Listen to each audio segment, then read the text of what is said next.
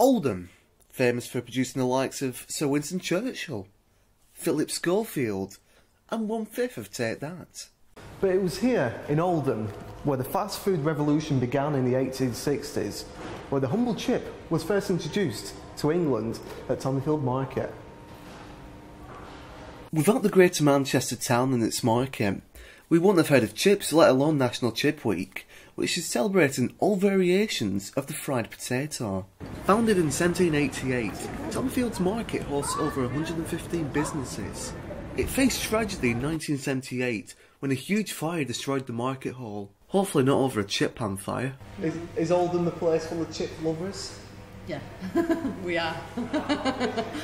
Yeah. This is tasty.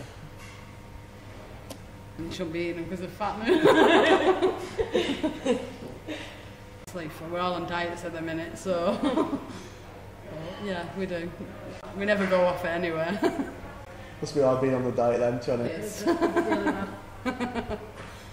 During National Chip Week, people are encouraged to visit their local chippies, take selfies of their chips, and just eat lots of chips, I suppose.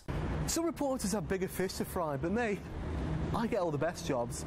Dan McLaughlin, Quays TV News.